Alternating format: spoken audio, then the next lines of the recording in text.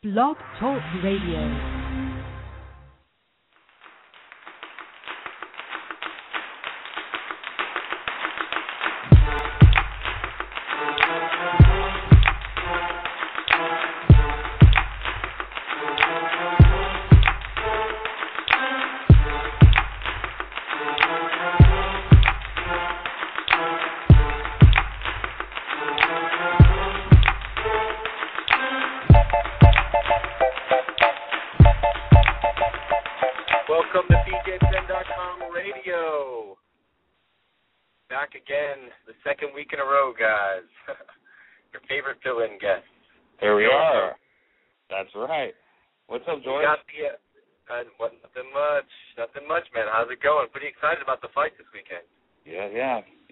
Me too.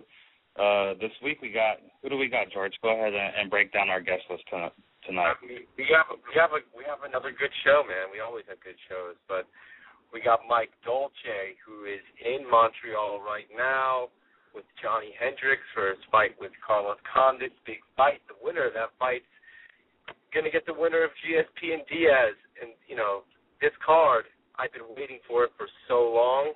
I'm so ready for this fight. I'm ready for all these fights. So Saturday can't get here fast enough for me. Right on, Mr. Matthews. Okay, well, let's just jump right to it. We have Mr. Dolce on the line right now. How's it going, Mike? It is wonderful. I love being in Montreal, and I love being back on the BJPenn.com radio show. Thank you, guys. Thanks for coming on, man. We really appreciate your time. For sure. What's the atmosphere like up there? It's a big fight weekend. It is huge. I mean, anytime George St. Pierre fights in Montreal, it's a huge event, and I'm fortunate to have been here. I was here when he fought Koscheck, and I was here when he beat Serra, when he fought Serra, and now I'm here again. Here at Koscheck, I was here for Condit, and I was here for Serra. Now I'm here again. It seems that I'm always working with an athlete on the GSP card, and fortunately, we are undefeated so far, my guys. So I'm 3-0 going into this fight, and I think Johnny's going to make it 4-0. And it's electric. You know, the lobby downstairs at the Fighter Hotel is just constantly packed, and it's good vibes all around. Excellent. Now, for our listeners who do not know, Mike is in Montreal with Johnny Hendricks. When he said Johnny, the last name is Hendricks. How's Johnny feeling for this fight? What is your assessment of your athlete going into this weekend? Well, this is my fourth fight now with Johnny. I started with him prior to the John Fitch fight. So we went John Fitch, Josh Koscheck, Martin Kampman, and here we are with Carlos Condit. And this is the most prepared he's been so far. And if you look at his last three performances, I think he was pretty darn prepared for those also. Physically, everyone's commenting just how much better he looks now than he ever has, and this is the UFC administrative staff and just people seeing him around the hotel.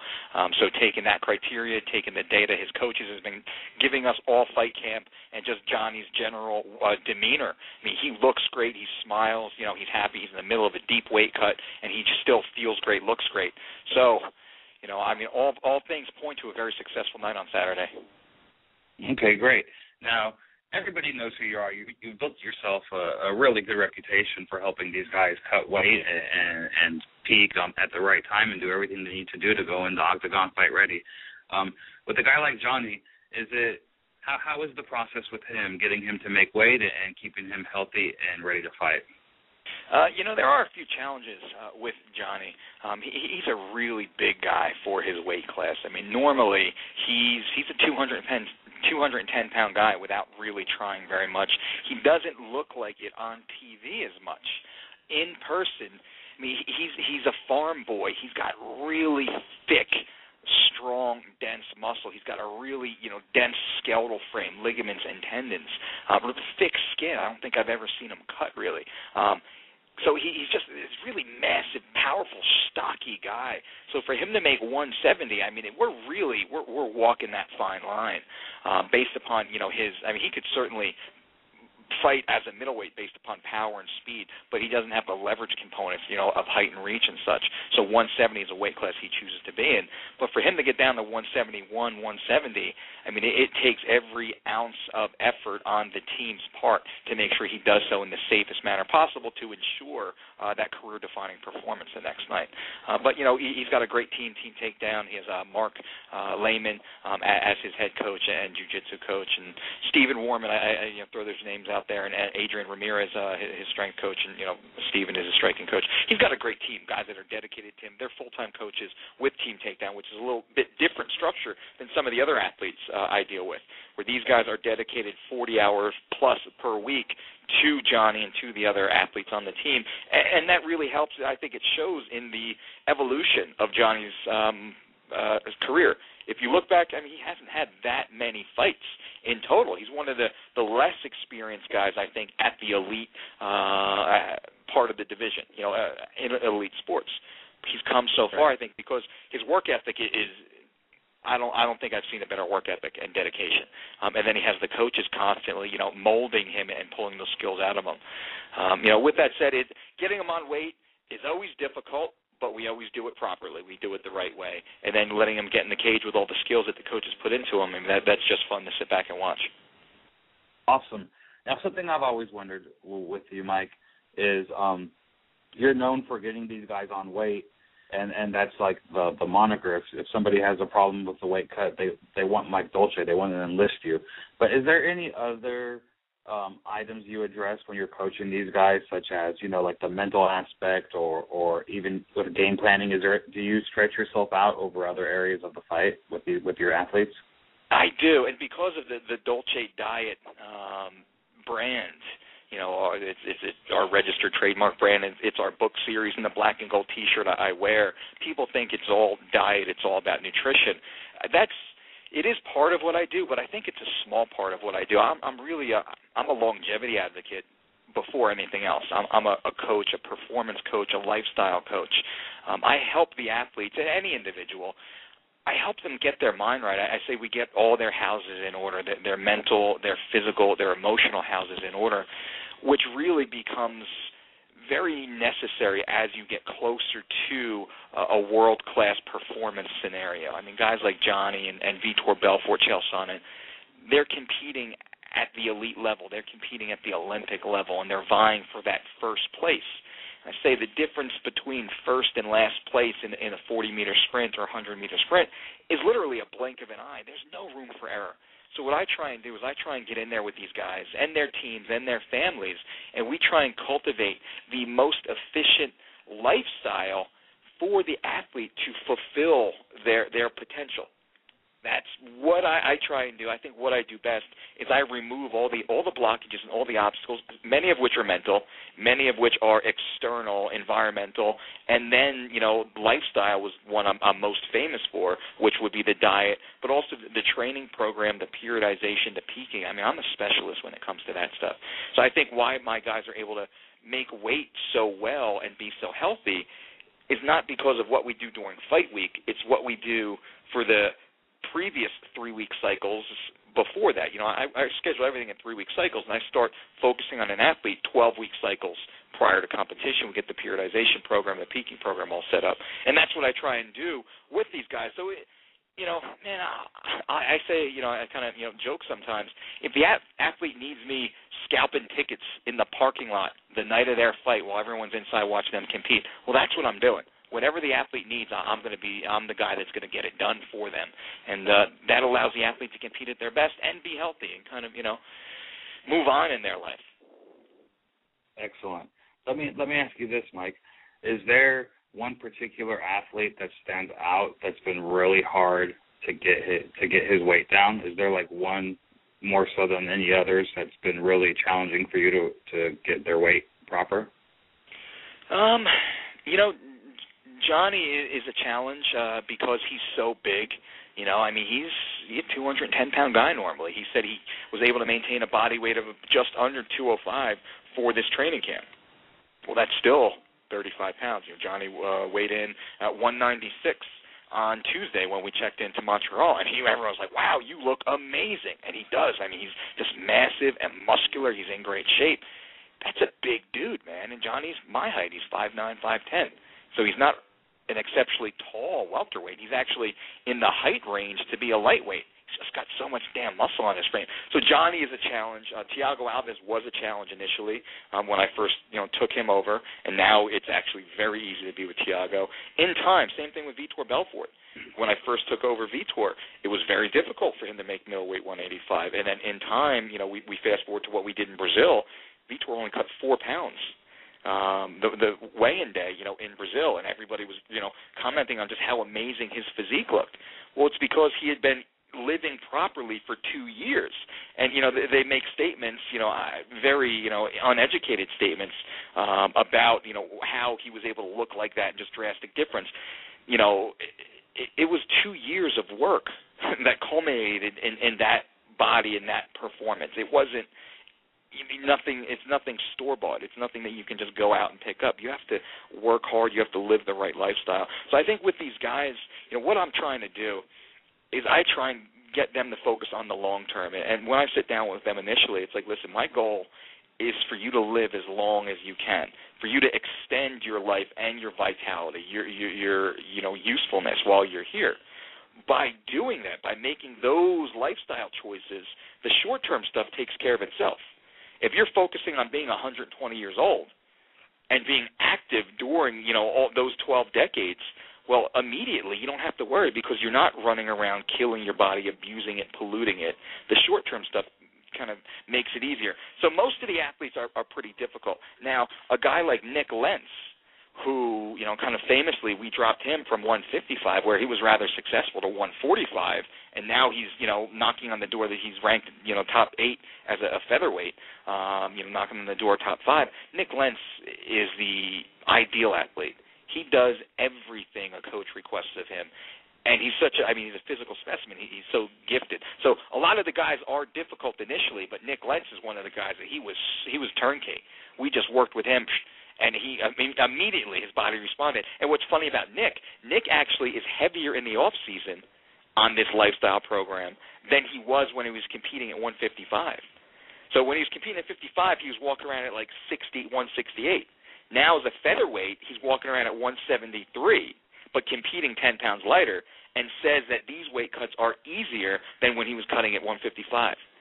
That stuff really makes me proud because that shows we're doing the right thing. This kid is finally healthy. Amazing. What's the single most important thing somebody can do? Maybe not a fighter, but anybody listening to our show to live a healthier lifestyle as far as how it pertains to your philosophy. Well, I have the Dolce diet principles, and it's pretty much a 1 through 50 list, depending on how specific we're going to get. But we start with the first principle. If you can do nothing else, just principle number 1 is eat only earth-grown nutrients. That's real food. So now we're getting away from everything that's processed. No pills, no powders, no potions. Earth-grown nutrients. No matter where you are on the planet, you can look at your plate, look at the menu, and say, what's earth-grown? What's real? Well, I can eat that, and I'm going to be pretty damn healthy. Step 2, or rule number 2, is eat every 2 to 4 hours based upon what you just did and what you're about to do. So now we're eating only the highest quality nutrients. Step 2, we're eating them often enough to keep our blood sugar stable, to keep our metabolism moving, to keep our energy levels up, but not to, because we're eating what we just did, what we're about to do, we're not overindulging. If we have something coming up, we're not going to overindulge and be slow and sluggish. And number 3, we have to be accountable. We eat until we're satisfied, not until we're full. We're not eating until we're pushing ourselves away from the table. We're eating until we're satiated. We feel good, and we're stopping just before we get to that full point. So there's no bottleneck in your digestive system. It's very important. A lot of people don't realize that. Think about driving down the highway, and if you have to keep stopping at these bottlenecks and intersections, it takes so long to get where you're going. Now, if the streets are wide open, you can drive even slower and get to where you're going much faster, much more efficiently. I mean, these are some of the general universal principles. And it's that easy. And people say, because I have all this success with these elite athletes, that there must be something crazy scientific. The craziest thing I can say is it's common sense. I think Felice Herrig had said, rather famously, that Mike Dolce made eating real food cool again. And that is something that I agree with. I think that's freaking awesome. It's real food. It's none of this. There's no magic bullet. The magic bullet is patience and consistency and accountability. Common sense. That's the magic bullet. Amazing. Mike, I was going to ask you something. Going the opposite direction.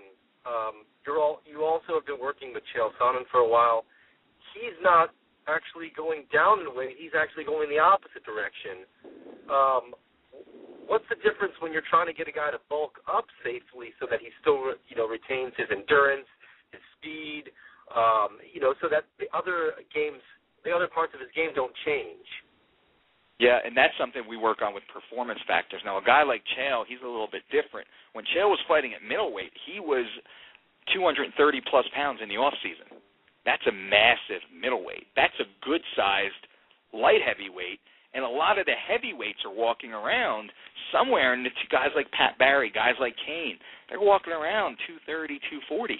Well, that's where Chael's walking around now. Chael was up at 238, 240 pounds when we were filming The Ultimate Fighter.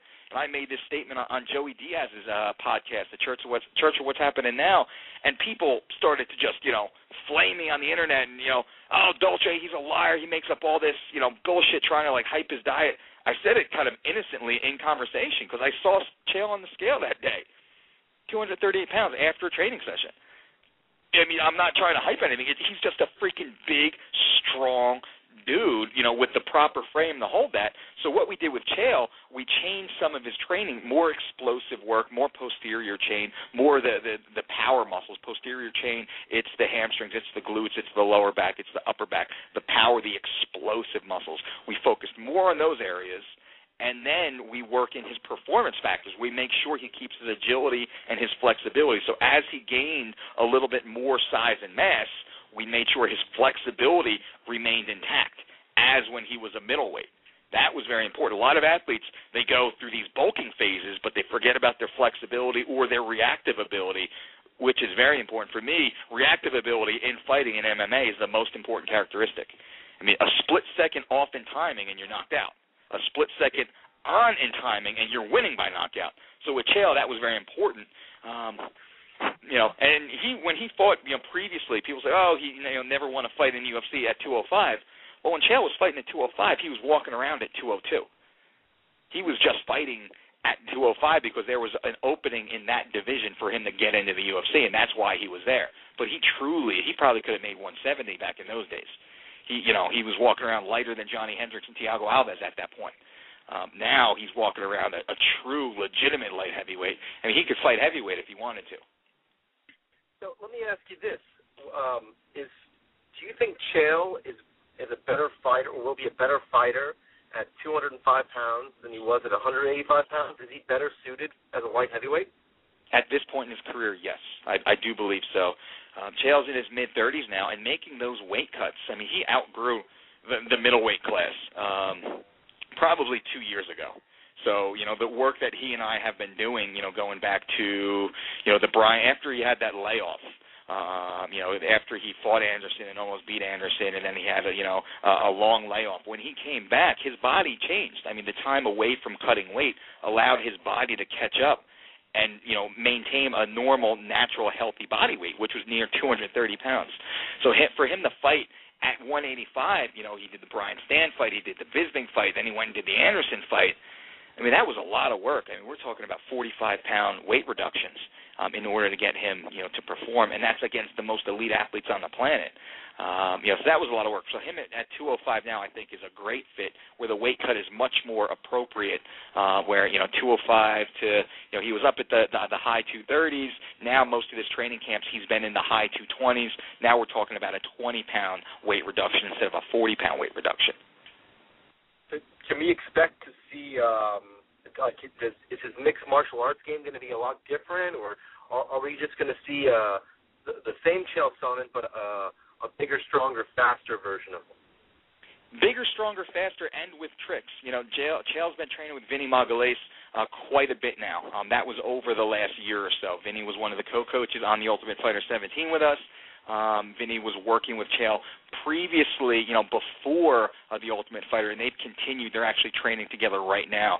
So I think having Vinny to train with on a daily basis, a weekly basis now, has really helped Chael transfer his elite wrestling to an elite submission wrestling game, which is something that really, shouldn't be overlooked, in the world of MMA, because wrestling and jiu-jitsu, they're so closely related with a few fine points. Once you kind of blend those finer points together, it just becomes one art in itself. I think Chael has blended that really well. Then these guys got striking coaches like Jamie Huey and Clayton Hires, who are out there keeping his striking good. And I think Chael's striking is good for the division. He's a better striker than some of the guys that are out there, but he's not the best striker in the division. We know that. He's the best fighter in the division, and that's what we want. That's what we need. I think he has enough strong points to beat every single person, especially and including John Jones at 205. So I do think we are going to see a bigger, faster, stronger, better conditioned, more resilient, and then he definitely has a few more tricks in his toolbox. When you look at him now, and you've seen him at middleweight, and you see him going into this fight with John Jones, a lot of people, most people, are not giving Chael much of a chance in the fight. They're saying he was gifted this shot, he doesn't deserve it, and he is going to get beat soundly in the process, and we're just going to move on with the next light heavyweight contender.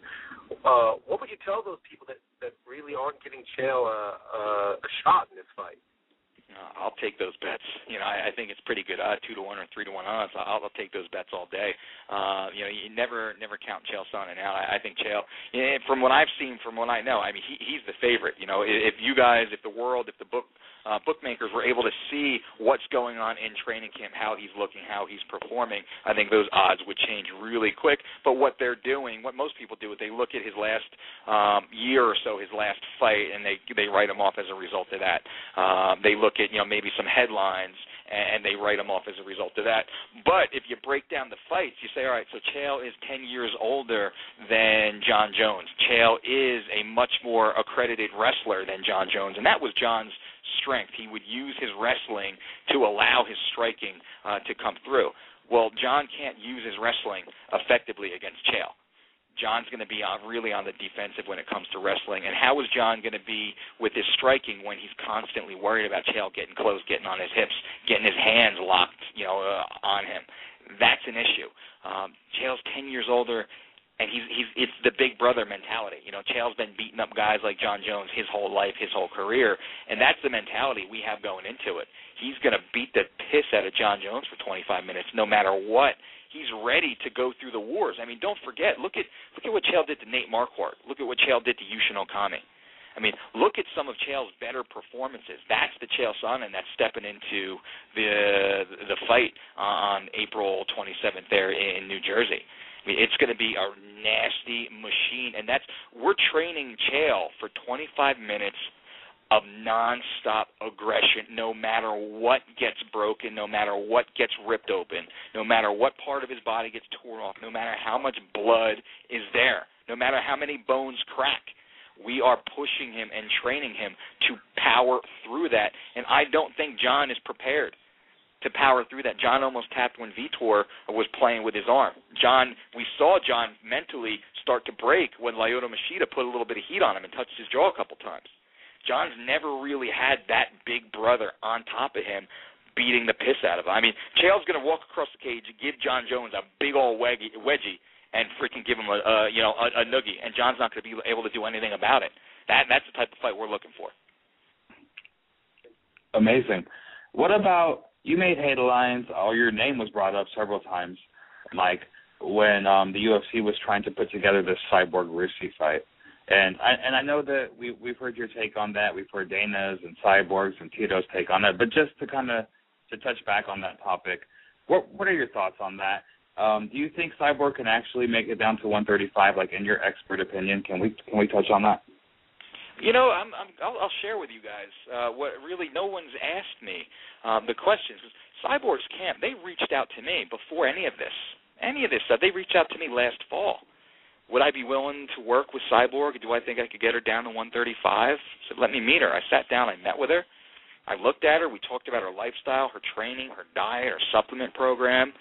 I said, absolutely. What she was weighing, I think she was weighing 168 the day we sat down, and she hadn't been training. She was on vacation. She was handling business. She wasn't eating very well. She was 168 pounds. I said, well, listen, Chris, if I just get you on my diet, that 168 is going to pretty quick turn into 158. We start training pretty hard. That 158 is going to get down into the low 150s. We're going to touch the high 140s before we start the 3-week weight cut. 3 weeks before fight, based on my experience working with elite athletes, and that's all I've done over the last decade is I've worked with elite mixed martial artists, regardless of gender. I work with men and women. I did not see a problem. And she was great. We were on the same page. And then time goes by, and there's conversations back and forth. There's conversations in the media. And, my name gets brought into the headlines. I didn't mention this stuff publicly. Then my name gets brought into the headlines. And, Dana mentioned me, very flattering, and I appreciate it. And then Tito kind of, mentioned my name. And I don't know if it wasn't, necessarily good, but he was kind of incredulous as if it was even possible. Then they start saying, the doctor said it's absolutely impossible. Well, I tell you what, any doctor is going to say that it's not healthy to do it. I'm the first person to say cutting weight's not healthy. I'm the first guy to say it's not healthy. I've cut weight. I've cut 20, 30, 40 pounds in very short periods of time. I wish all athletes would compete at what I call their 3-week weight. 3 weeks before the fight, that's usually when they're in their best ever shape. I wish athletes would compete at that, but they choose not to. So what do? We have to find the best, the most healthy ways to get them where they're going. We offer suggestions. Ultimately, it's up to the athlete. So as time goes by, nobody from Cyborg's camp ever called me again. They never contacted me. They never brought me in for a follow-up. They never said, hey, Dolce, we're really curious here. Everyone else is saying it's not possible. Why do you say it's possible? And then I could have sat down and strategically said, well, here's what I would do. Here's what I see. Here's the trouble. Here's the flaws in what she's currently doing. And here's what I've done with when Chael Sonnen was 260 and I got him down to 205. Or not Chael Sonnen, when Rampage Jackson, before he fought Machida. He was 260 pounds entering that training camp. I got him down to 205, and we beat Lyoto Machida, who's a very tough former world champion. And that's a terrible matchup for Rampage. A southpaw who kicks and knees the body. That's the worst matchup ever for Rampage. 55 pounds overweight. Got him down, no problem, and he won a really tough fight based upon strength and conditioning. Weight cut was not an issue. You look at Chael making his 40-plus pound weight cuts, when he went out there and beat up Brian Stan and when he fought Bisping. The Bisping fight was a war. People say it wasn't the most exciting fight. It's because these guys were fucking so evenly matched. It was certainly a battle. Johnny Hendricks and Thiago Alves, both guys 40 pounds over. Dwayne Ludwig, we got him down over 40 pounds in less than a week to take a short notice fight versus Jim Miller after Christmas.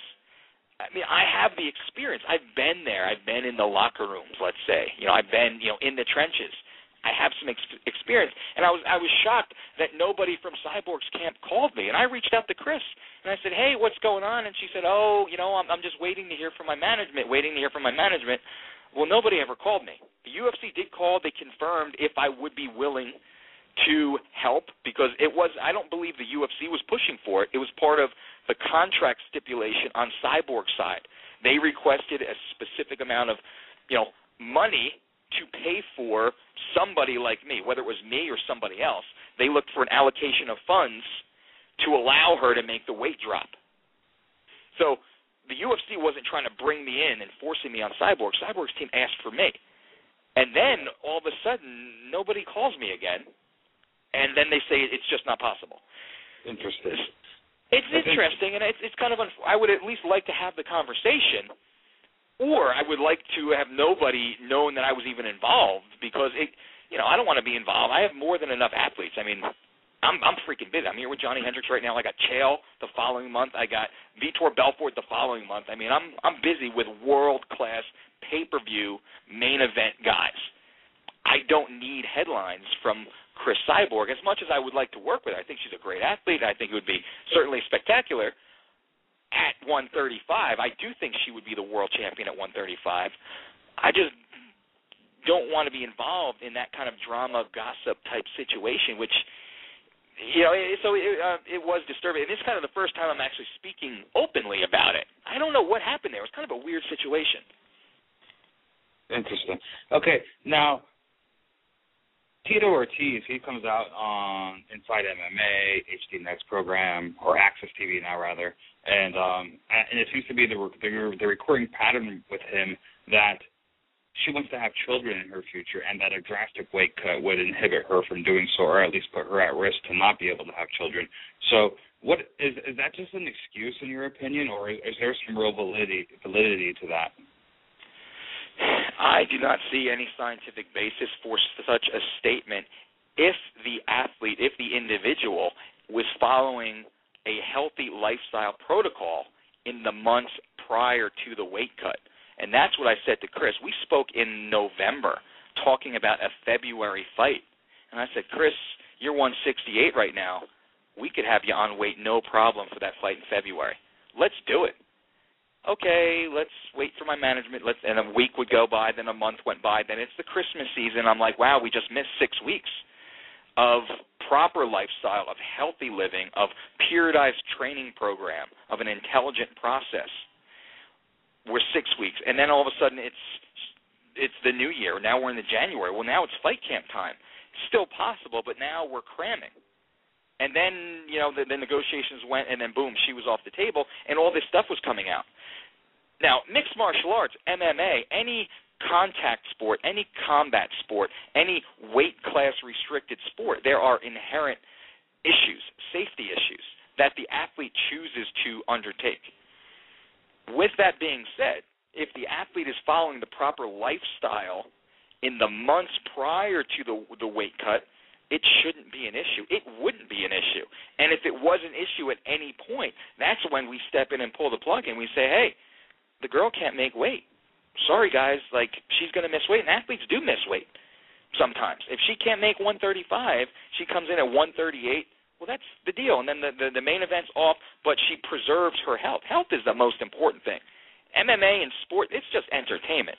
I mean, it's awesome. It makes money for a lot of people. It's just, at the end of the day, it's just a fist fight. It's just entertainment. Nothing ever should jeopardize the health of the athlete. But if the health of the athlete is most important, I wonder why she wasn't following a healthy lifestyle months prior to competition.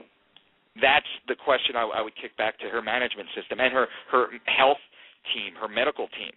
Well, why wasn't she doing all the healthy things in the months and even years prior if now health is such a concern? And I'm a health advocate. I'm a longevity advocate. Ask any one of my athletes. First thing they say is, I feel healthy. For the first time, I feel healthy. Like Nick Lentz, this is the best I ever felt fighting 10 pounds lighter than I've ever fought. I'm a health guy. And that's what kind of gets lost in all these conversations and all these headlines. It's just media fodder. And these publics, press releases and these big talking points. I don't care about that shit. What did she eat today? How many hours did she sleep? How hard is she training? Those are the questions that I care about. I don't care about any of the bullshit, any of the management, the media, the promotion. I don't care about that stuff. Chris, what time did you wake up this morning? What time did you go to bed last night? What did you eat? How hard did you train? How do you feel? Everything good at home? You're happy? You're in a good mood? Your family's all right? Mom's all right? Dad's all right? That's the stuff that freaking matters. But nobody was talking about that in her camp, it seems. They're all talking about money and money and opportunity, money and opportunity. What about the freaking health of this girl? And everyone's talking about her health, but it seems that nobody really cared about her health except for me. Wow. How enlightening. Mike, I tell you what, man, I think we could have you on for our whole 2 hours. You have a lot to say, and it's really interesting stuff to hear from you. After we get done here in Montreal, man, let's set it up. It's fun talking to you, fun talking to your audience. And you guys ask good questions, and these are things I like to talk about, kind of some of the more mundane, stuff that gets a little old, but these are good conversations. And, this is something, because my name's, with the Chris thing, I kind of thought about, even talking about it, but, you guys asked the question, and I'm going to be honest, I'm going to tell it. My name has been mentioned in the media so many times by other entities and not me. It's time I actually did say something. Here's the deal. Here's what happened. Excellent. Well, thank you for opening up to us, man. I really appreciate that, and we'll definitely pass the word on and get your voice heard through bjpenn.com without a doubt. Real quick before we let you go, because we have Mr. KJ Noons up next. What is your prediction for the main event this weekend, UFC 158? I think George St. Pierre is going to win. Now, how is he going to win? I'm not sure. You know, if you look at the data, you would say GSP is going to win a decision. He's going to control the fight. If I was his coach, I would probably, say that would be the A game plan. We would look for a few positions to stop the fight in, but I think that's just George's style, and you can't argue with a multimillionaire that has that type of style. Nick, you can certainly, never count Nick out. I'm a huge Nick Diaz fan. Actually, I'm a big fan of the Diaz brothers. I'm a big fan of Team Cesar Gracie. I like what those guys bring to the sport. But George St. Pierre, he's just been so untouchable for so many years. I honestly think the only guy in the welterweight division right now that is able to beat GSP is Johnny Hendricks for two reasons. Johnny's a better wrestler, and Johnny's a bigger hitter. If George can't take Johnny down, George has to stand with Johnny, and then what happens? Then he has to exchange with Johnny. Johnny will hit George, and George will get hurt. Right. That's just the way. And Johnny's my guy, and I'm biased. I know I'm biased. I know I love my kids, right? I know that's what I'm saying. But if you look at the stats, Johnny's a two-time D1 national champion, and he's regarded as one of the greatest wrestlers ever to come out from the legendary John Smith over there at Oklahoma. So that being said, what George is going to bring to the table wrestling-wise is not going to faze Johnny. He's seen it before. He's been in those positions tens of thousands of times. What does George do when he can't take Johnny? Now, George can take Nick down, and Nick poses some problems, submission problems on the ground. George trains with guys like John Danaher and Renzo Gracie and some other elite submission specialists. I think they're going to be prepared for that stuff. I don't know that Nick's ground game is any better than Carlos Condit's, who's very aggressive on the ground. Carlos came close, but he never pulled it off. That being said, GSP beats Nick. Johnny, hopefully, gets past Condit. And then we have a new champion at some point this year. Excellent. All right. Well, best of luck to you and your team out there, Mike. And definitely, I'll be in touch after the fight. Let's try to get you on the show again as soon as possible. It's been an absolute pleasure to have you on today. Absolutely. I appreciate it, and I look forward to it. And once again, I say it all the time, BJ Penn, the GOAT, greatest fighter of all time. BJ Penn is a legend. And I think he needs to hear that, and the people, we all need to be saying that. BJ's a legend in the sport, certainly inspired me and inspired so many of the elite athletes I work with. They all have posters of BJ on their walls. So let's keep people talking about that too. Right on. All right, Mike, thanks again. We'll talk to you soon. All right, guys, thank you. Bye. Mr. George. Always good to talk to Mike Dolce. That was some great insight from him with all those topics. I was wondering a lot of things, especially the cyborg stuff was really interesting. Tito had outright said her body fat is too low. There's no way she can make it. And then here's the expert in that area saying that is not true. She absolutely can make it. And it really makes no sense that she hasn't been working. Yeah. To change her lifestyle. So